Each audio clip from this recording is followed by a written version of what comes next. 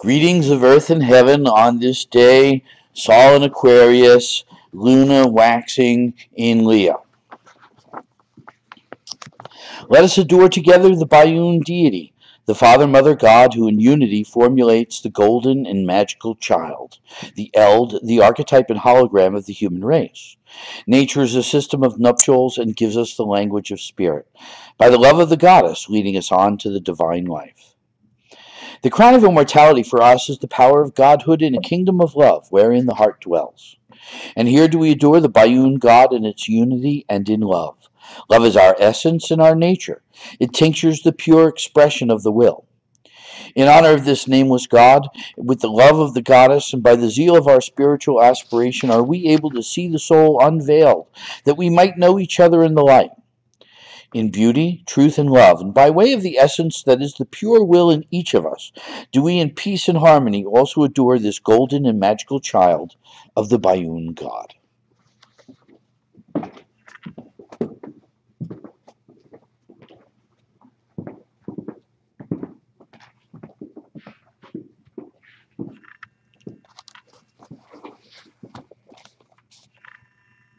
O thou who aspires to knowledge of the heart, know that equilibrium is the basis of the work. We must always endeavor to seek light through the strife of contending forces. Rejoice therefore that through thy trials thou shalt triumph. The Master has said, "Blessed art thou." Yet, O aspirants, let thy victories bring thee not to vanity.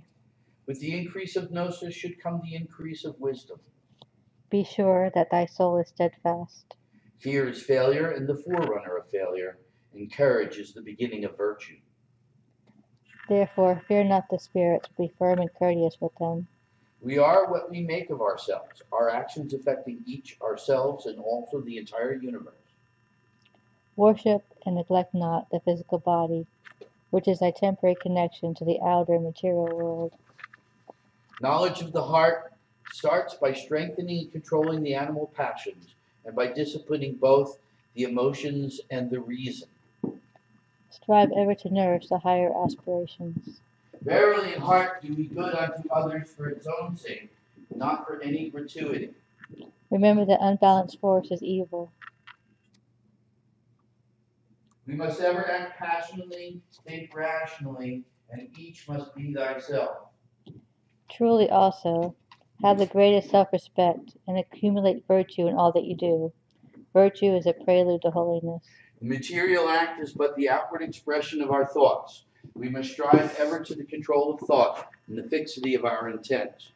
Establish thyself firmly in the equilibrium of forces, in the center of the cross of the elements, that rosy cross from whose center the creative word issued in the birth of the dawning universe. Therefore must we be prompt and active as the sylphs, avoiding frivolity and caprice. We must be energetic and strong like the salamanders, avoiding irritability and ferocity. Also we must be flexible and attentive to images like the undines, avoiding idleness and changeability. And finally, we should be laborious and patient like the gnomes, avoiding grossness and avarice. In true religion there is no sect. Therefore take heed that thou blaspheme not the name of which another knoweth as God. For if thou do this in Jupiter, thou wilt blaspheme Jehovah, and in Osiris, Yeshua. Ask and ye shall have, seek and you shall find, knock and it shall be opened unto you.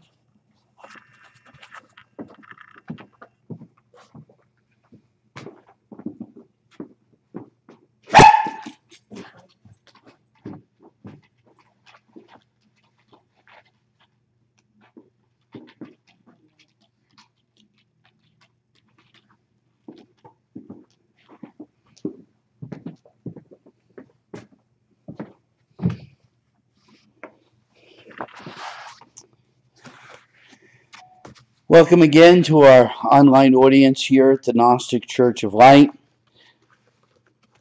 Today we're going to talk about the schools of magic. Great misunderstanding today as to what they are, especially with a lot of populist occultism going on and people kind of making things up because it feels and seems right. So I'm going to start with just a very basic definition of magic. It's a word that implies wisdom, and it's a praxis derived from a philosophical point of view. There are three possible philosophical schools in general. One is nihilism, the other is monism, and the last is dualism. These do not necessarily correspond to the three schools of magic, the three schools of magic being yellow, white, and black. Note, though, that these three schools, in their coloration, are represented in our mythology as the three magi that visited, or kings that visited the Christ child. One being an Asian, another being an African, and another being a European. So, the Asian then indicates the yellow school of magic, the African the black school, and the European the white school. These three magi are also then called kings, as they have attained wisdom and ennoblement. But the races themselves, even though we describe the races by these colors, in the mythos, the magic doesn't belong to these races. In other words, the Asian race is not representative of the yellow school, the African race not representative of the black school, and the European race not representative of the white school. And indeed, I would even argue that this whole idea of race is rather absurd. There's one race, the human race. There are various ethnicities that we might call yellow, black, and white. And that's important, so that when we think about what racism may be, it's actually taking these ethnicities and supposing that they are various and separate races. So when we see even the most, shall we say, liberal amongst us that would call somebody a racist or refer to themselves as being racially correct or what have you, they're still participating in racism. To divide anyone from this race, this human race, is racism, no matter how you divide them and no matter what good feelings you may have about, other ethnicities that are not your own. Now, nihilism itself can really have no expression in magic, as it upholds the idea of the futility and meaninglessness of life. That might seem a little bit incongruous with this idea of existentialism, where the meaningless of life is at the root core of what existentialism is about. But I don't think existentialism is really devolving into nihilism. Okay, radical nihilism denies humanity the right to posit a beyond in all the things that could be said to be divine. It holds out a pessimism for humanity to alter the human condition into which we are born. It is a psychological discouragement that results from that all one's efforts at personal evolution have been in vain, when arriving at the idea that all one's personal efforts are in vain. The idea that the Buddhists uphold, life is sorrow, implies the meaninglessness of existence. All goals in this life are philosophically moot, so that if human existence ever had one, it has already been attained. Escaping the wheel of reincarnation is a yearning for annihilation. And this is the center of the Buddhist philosophy. Reality itself is viewed as entirely illusory, so that appearance equals suffering. Now, that doesn't mean that one can't strive or decide that they do want to escape reincarnation and go for complete annihilation. There's nothing wrong with that aspiration. Indeed, in the Gnostic Mass, that is said to be one of the possible attainments that one might hold out for. So we're not arguing against the inviolability of Buddhism. Yet overall, Buddhism may be said to relate to the yellow school of magic so far as monism can posit this idea that the world is an illusory expression of the spiritual world. There's no difference between the spiritual world and the material world in monism, and all is one. So the question is, where do you focus your mind? On the elements that are important in this world, or that you reject the illusion of this world, the Maya, the samsara that we talked about in our last sermon, and just simply yearn for that pure spiritual life. which, to betray my own personal thought on that, I'd say, well, just shoot yourself and get it over with. But, that's really rather a sardonic expression, and I hope nobody takes me seriously on that. The Yellow School does not hold on to any form of pessimism, and the opportunity to evolve a consciousness is provided. In other words, one can evolve one's consciousness to focus purely on that spiritual aspiration. The Yellow School holds out this view of the unity as the fabric of the universe, and the separateness of the spiritual world is yet an illusion. And of course, this can support the philosophy of monism. We are all one. And monism, of course, I should have said, supports the philosophy of monotheism, that we're all one. And monotheism, of course, is, comes about through Christianity, through the effect of Buddhism on the development of the early Gnostic schools from which Christianity would emerge. Within the unity of the universe, a philosophical debasement comes about as its adepts realize their impotence to alter its totality to even the slightest degree. These adepts develop a contemplative attitude that is relatively stoic in nature.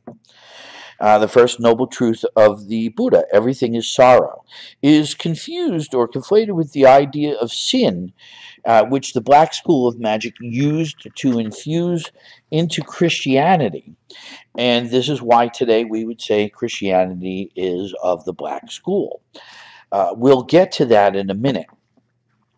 Like the White School of Magic, the Black School affirms the materiality of the universe is as actual and real. All phenomena in the material universe is then viewed to be accursed, so that everything that is even in any way pleasant would be considered malignantly deceptive. All pleasure is either a sin or against the law, which is the common joke, right? If you're having fun, you're either sinning or breaking the law. As the Buddhists assert that the cause of sorrow is desire, so desire becomes the motive for sin in the Black School. Every action in the universe is both unavoidable and a crime, original sin. Making ignorance and the blackness of the mind to be the key to the foundation of their universe. In other words, one should not have any awareness of the world. One does not need to develop intellect. One simply needs to avoid sin and to avoid the pleasures of this world. So only by ceremonial removal of their sins and by proxy can there be any hope of redemption from punishment, because this God has bound humanity into a contract that once they're born, they're bound by this contract, and they simply have to undo their original sin in order to make it to some divine treasure in the afterlife. Most conventional religion today even belongs to the Black School. Faith and belief stand firm over knowledge and experience, giving viability to ignorance as a virtue. So that as power corrupts and absolute power corrupts absolutely, the adepts of the Black School feed off the ignorance of their adherents, taking in material profit and holding political office in order to ensure the viability of their position. The clerical class becomes the key to enforce this power, as fear and punishment are their tools. Like the yellow and white schools, the Black School holds no empathy for humanity and views them to be hopeless fools. The core of humanity has no desire for enlightenment, and proselytizing only has value insofar as it can bring more customers in regards to the consumer culture that the Black School has now instituted. The Black School of Magic, though, well, I should say, before I go into this next part, I should say that the Black School stands directly counter to the White School because both of these schools are dualist schools, unlike the monism of the Yellow School. And so, being dualist schools, they naturally evoke a natural antipathy towards each other. We will talk a little bit more about the White School. However, the Black School of Magic is not ignoble per se. And it is certainly different from what is called the Black Lodge. And here's where these supposed brothers of the, where these supposed left-hand pathers today really don't understand. Um, the Black Lodge is really a perversion of the white school of magic. And the Black Lodge involves the failure of the highest attainment, the highest initiation. It's called the ordeal of the abyss. And failure in the abyss puts one as a black brother in the Black Lodge. That doesn't mean that they've become lords of evil, but we can see black brothers, because they mistake themselves to be the only God or the special messenger of God, they generally do become cult leaders.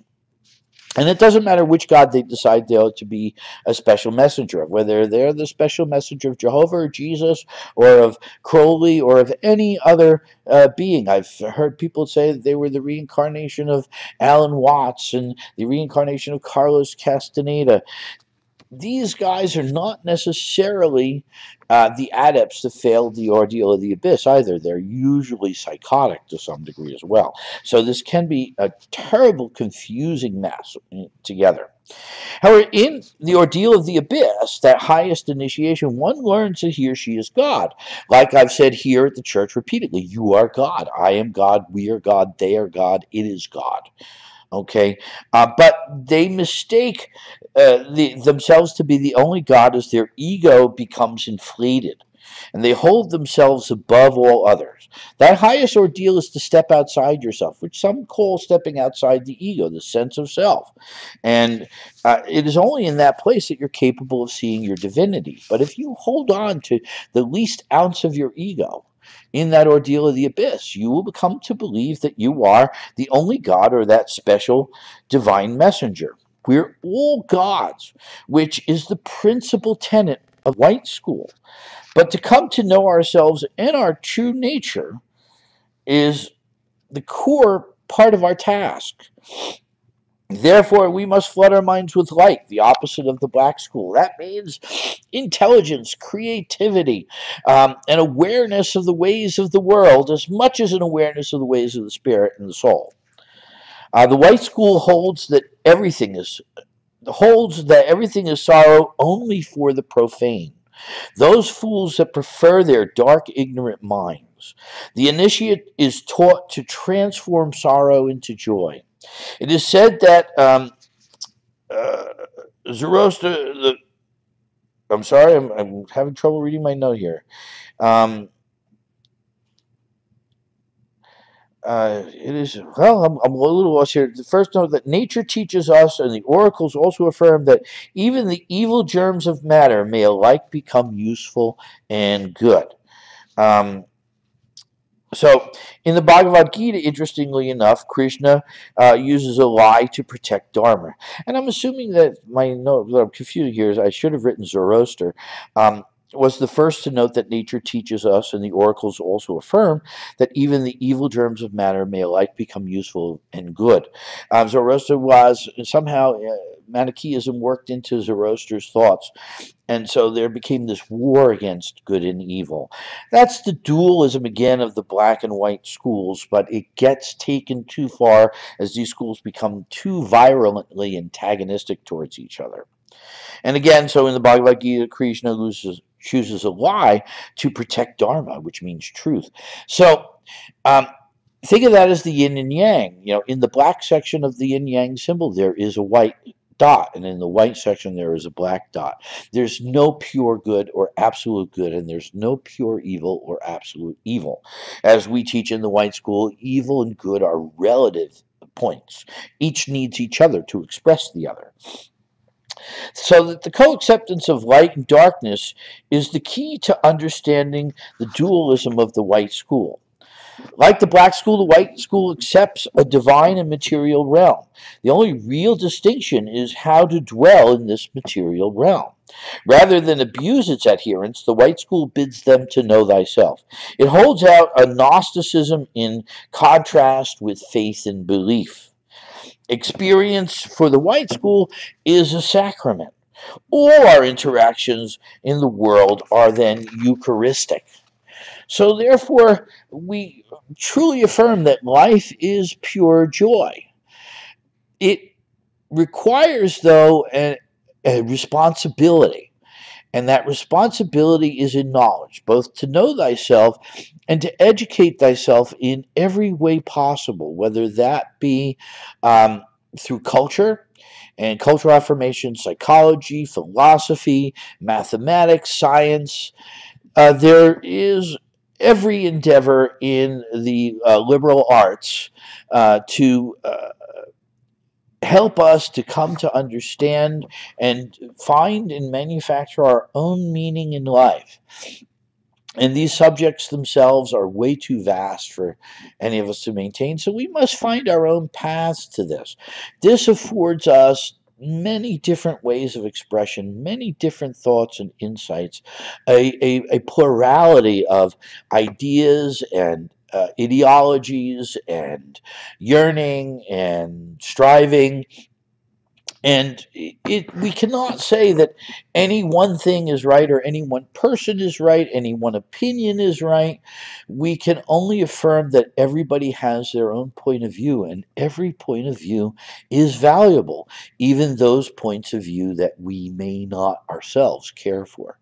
And that becomes a real contentious thing for a lot of people. A lot of people, especially those trained in the dark school, that have not chosen to try to come out of that world of ignorance, but truly delve into the darkness of their minds as the proper state. They'll find a great problem with that, such an affirmation. But truly, every message is divine. We truly do not know where the world is going, whether the world is good, bad, or indifferent. Um, the world will take care of itself. Can you take care of yourself? Do you have the effort in you, the aspiration to know thyself? The greatest yearning that the mind could have. So, with that, I'll thank you again for attending today. Thanks for um, listening, and uh, please note we're still with our funding drive. We have another month left to it. We're hoping some of you will find what we're doing valuable enough that you'll come to decide that this is your church and you'll take ownership of it. A small donation can go a long way, so we'd really, really appreciate that. We want to grow. We want to grow with you. We want you to be with us. And it is, it is just the reality of the world that money is what, in part, what makes that happen. The other part of that is your affinity and our mutual affinity, so that we can grow together in body and spirit. So we look forward to hearing from all of you. Please make comment on this as you find us online, and continue to grow and be creative. Take care. We'll go on to the Eucharist of the Five Elements now.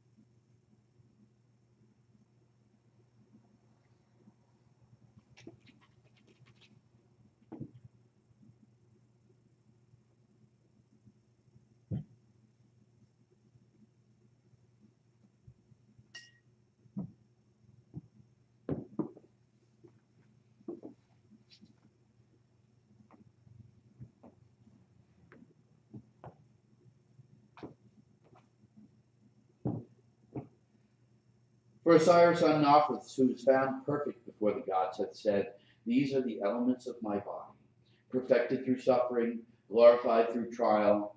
For the scent of the dying rose is as the repressed sigh of my suffering. And the flame-red fire is the energy of mine undaunted will. And the cup of wine is the pouring out of the blood of my heart, sacrificed unto regeneration, unto the newer life. The bread is the foundation of my body, which I transform readily that it may be renewed. For I am Osiris triumphant, even Osiris on Nophris, the justified. I am he who is clothed with the body of flesh, yet in whom is the spirit of the great gods. I am the Lord of life, triumphant over death. He who partaketh with me shall arise with me. I am the manifester in matter of those whose abode is in the invisible. I am purified. I stand upon the universe. I am its reconciler with the eternal gods. I am the perfecter of matter, and without me the universe is not. I am come in the power of the light. I am come in the mercy of the light. I am come in the light of wisdom. The light hath healings in its wings. Blessed be thou, Lord of the universe, for thy glory flows out to the ends of the universe rejoicing. Through 30 ethers I summon the forces of the universe in myself. I inhale the perfume of the rose, for the air is the sweetness of life.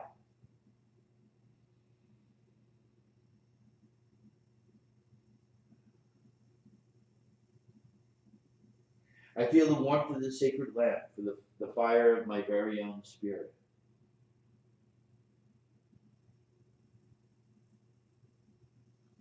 I taste this cake of light to nourish the foundation of my renewed body.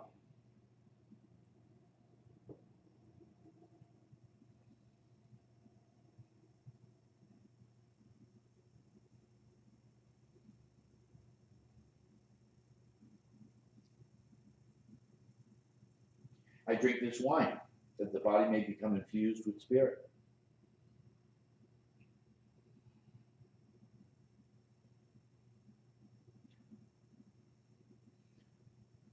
Finally, the ringing of the bell enchants my soul unto the city of the pyramids.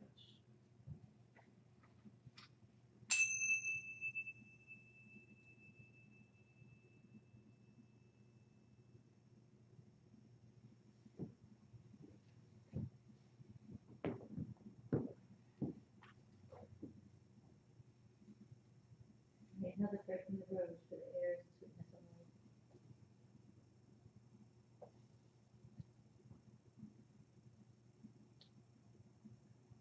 I feel the warmth of the sacred lamp, the fire of my very own spirit.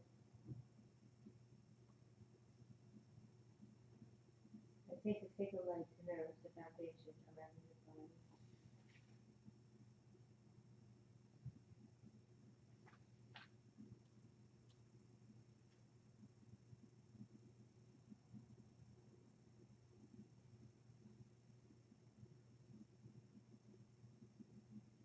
I drink this wine, that the body become infused with spirit.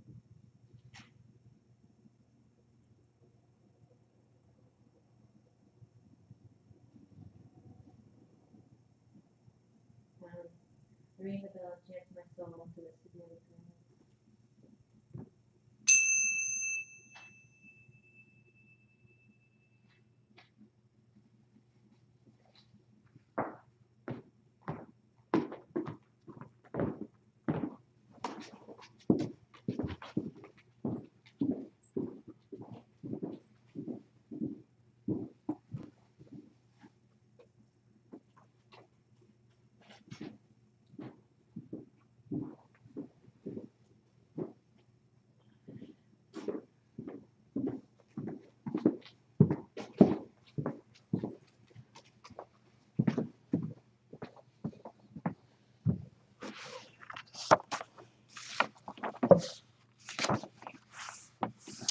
Behold the doctrine of the Four Yods. Integrity. The integral man and woman seeks always to do that which is benevolent, yearning to do that which is right. Without prospect of profit, he or she dedicates him or herself to what is good, and without pressure from others, he or she redresses his or her errors. Good deeds are accumulated, as it is known that they will be sufficient to create character in us. If bad deeds are not accumulated, they will not be sufficient to disrupt our lives. The petty man or woman thinks that small good deeds are unimportant and does not do them. He or she thinks that small bad deeds are unimportant and does not abstain from them. Thus, his or her evil accumulates until it can no longer be disguised, and his or her unconscious guilt grows until it can no longer be suppressed. The noble man or woman strives to harvest virtue in all its forms. Intent. Intent is not a thought or an object or a wish. Intent is what can make a man or woman succeed when his or her thoughts say that he or she is defeated. It operates in spite of one's self-indulgence and generates invulnerability and impeccability. He or she then walks the path with heart and waits for an opening to freedom. Sufficient personal power leads to the mastery of intent. Our reality is completely and entirely based upon our intent. It is a sign of considerable advance when a man begins to be moved by the will, by his own energy, self-determined, instead of being moved by desire, by a response to an external attraction or repulsion. Intent creates your reality. What are you intending for yourself? You can recognize it by listening to your real wishes, the ones with emotional buttons on them. The wishes that make you cry or scare you enough to make you cringe or bring a huge smile across your face just thinking about them. They are buried deep inside, and they are the force that moves you in this life. Intelligence. All matter is alive and is in its own way intelligent. Matter is made manifest by its rate of vibration. The frequency of vibration in matter and its density provide for us a key to the level of consciousness indwelling any being or object. Its rate of vibration shows us the degree of its intelligence. Nothing is dead or inanimate in nature. Everything exists in some degree of animation. Everything is alive and in its own way is an expression of universal mind. Only this all-pervading consciousness and intelligence is expressed in a different way in all the diverse beings made manifest. The degree of consciousness in any one thing corresponds to the degree of its density or the speed of its vibrations. The more dense the matter, the less conscious it is and the less intelligent. In our bodies, we must strive ever to raise the rate of vibration of our flesh, as we know that flesh contributes to the quality of thought in our brain. Also, the greater the rate vibration of any particular being, the more conscious and the more intelligent the matter. Hence, intelligence is related to adaptation. The more intelligent an individual, the better able he or she is to adapt to the circumstances of life. He or she then learns to accept the world as it is and is not confounded by finding it not to be what he or she might want it to be. Intuition. Every one of us possesses the faculty, the interior sense that is known by the name of intuition. But how rare are those who know how to develop it? It is, however, only by the aid of this faculty that men can ever see things in their true colors. It is an instinct of the soul which grows in us in proportion to the employment we give it, and which helps us to perceive and understand the realities of things with far more certainty than can the simple use of our senses and the exercise of our reason. What are called good sense and logic enable us to see only the appearance of things, that which is evident to everyone. The instinct spoken here being a projection of our perceptive consciousness, a projection which acts from the subjective to the objective, and not vice versa, awakens in us spiritual senses and power to act. These senses assimilate to themselves the essence of the object or the action under examination, and present it to us as it really is, not as it appears to our physical senses and to our cold reason. In the words of Madame Helena Petrovna Blavatsky, we begin with instinct, we end with omniscience. So with that I'll say, the Lord bless you. The Lord enlighten your minds, comfort your hearts, and sustain your bodies. The Lord bring you to the accomplishment of pure will, the great work, the summum bonum, true wisdom, and perfect happiness. Thank you.